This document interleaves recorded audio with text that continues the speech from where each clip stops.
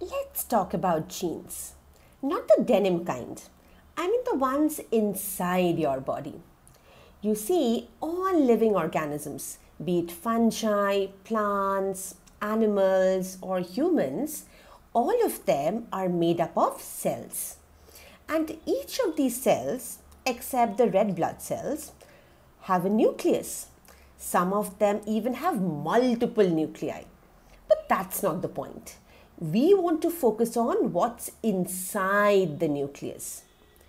Inside, there are chromosomes. Each of us has 46 chromosomes. That is 23 pairs. 23 from mom and 23 from dad. And what are chromosomes made of? Well, mostly DNA, that stands for deoxyribonucleic acid, and this DNA is wrapped around proteins, all neatly packed in the nucleus. Now, DNA is like the ultimate blueprint, much like the blueprint of a house, needed to build you and keep you running 24/7. And just how different pages of a blueprint have instructions to build different parts of a house, the instructions to make you are split into segments called genes. And one gene might tell your body how to digest milk, another might influence your height, another your blood group, skin color, hair type, you name it. In fact, humans have over 20,000 genes spread across 46 chromosomes, each telling your body to do something or the other. And how does your body execute it? By making proteins, which then decides how you digest milk, your height, your blood group, your skin color, so on and so forth. In other words, proteins shape how you look and function, both on the inside and on the outside. Now, for DNA to be the ultimate blueprint, it needs to be able to use its genes and make proteins from it. And how do we form proteins from genes? We make it in a process called gene expression. Gene expression involves two steps: transcription and translation. In this video, we will focus on transcription. DNA, as we said, is the ultimate blueprint, which makes it super precious. You don't want to take it out for a stroll around the cell. It should remain safe and secure within the nucleus. Imagine you are building a house. You don't carry the original blueprint around the muddy construction site, right? Instead, you make a photocopy of just the page you need.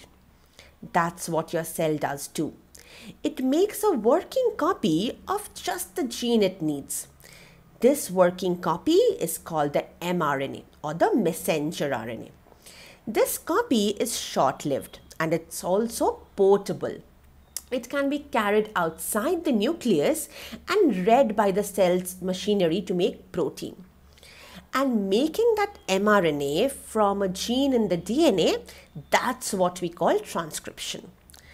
Now, because DNA never leaves the nucleus, this copy-making process of transcription also happens right within the nucleus.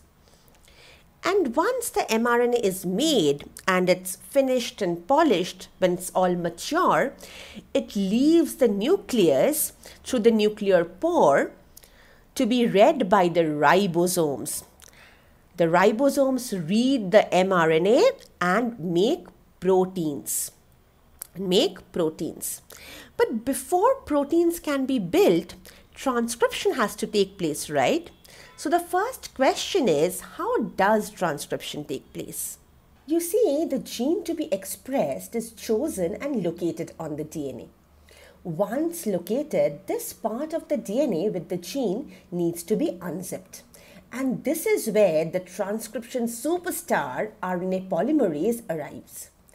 RNA polymerase swoops down on the gene like an airplane approaching a runway. It knows exactly where to land on the DNA, thanks to additional proteins called transcription factors that help with this. Once docked, RNA polymerase travels along the gene and unzips it. And as it moves, it builds a complementary mRNA along the way. And this is done by inserting uracil opposite adenine, cytosine opposite guanine, adenine opposite thymine, and guanine opposite cytosine. And this new strand that is formed, this is our mRNA, a working copy of our gene. And once the mRNA is formed, the two strands of DNA, they join back together. And the RNA polymerase lifts off and moves on to its next target. But wait, the mRNA formed is still not ready to leave the nucleus. It needs some protective gears like a cap and a tail, which are also made up of nucleotides.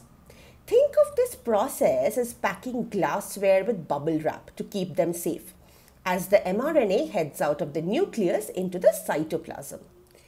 Now, once in the cytoplasm, the mRNA is read by the ribosome, and proteins are made in this process. And this is the process that we call translation, which, by the way, is our story for the next video. But before moving on, here's a quick recap.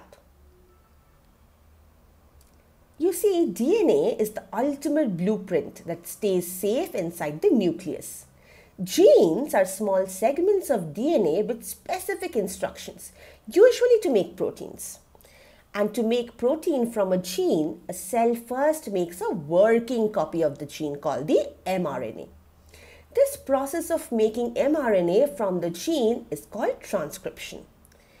And during the process of transcription, the enzyme RNA polymerase unzips the gene and builds the mRNA strand using complementary bases.